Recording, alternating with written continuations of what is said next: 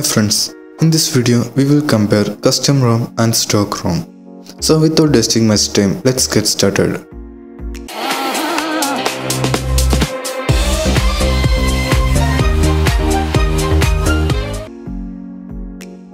For this video, we are using two smartphones, Lenovo A5000 powered by custom ROM and iBall i9 powered by stock ROM.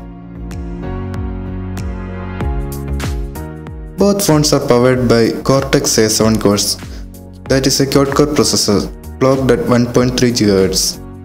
Even the RAM is same at 1 GB. Most of the features are same in these two phones, so we picked the both.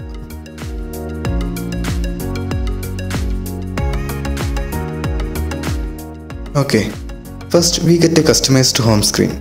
In stock ROM, if we need a customized home screen, we need to install a launcher. But in custom ROM, we can do it without a launcher. Let's go to About section to find the Android version and the custom ROM these two phones came. The iBall i9 is still stuck at Android version 6.0, which just came with it.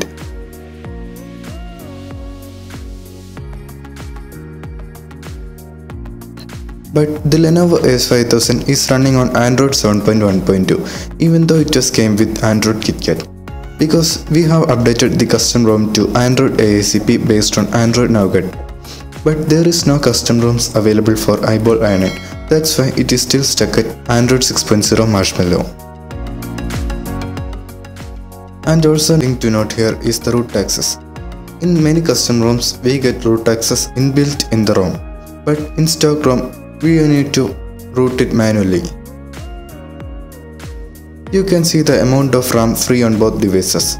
Even the RAM optimization is better in custom ROMs. As you can see in this video, the phone app launches faster in the phone with custom ROM, that is the Lenovo A5000. Even the third-party apps like the Solid Explorer launched fast in this phone with custom ROM. You can see the status indicator icons. They can be customized in a custom ROM and also if the phone has root, but it's fixed in the stock ROM. The camera to API can be enabled via a custom ROM or a rooted device, but it is not possible with the stock ROM device you see on the right. Obviously there are infinite features you can unlock with a custom ROM, but due to the lack of time, we are limiting it now. Okay guys, thanks for watching. If you like my video, please subscribe.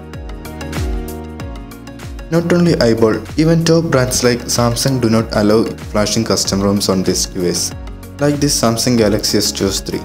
Even rooting the phone cannot be done by using one-click root such as King roots.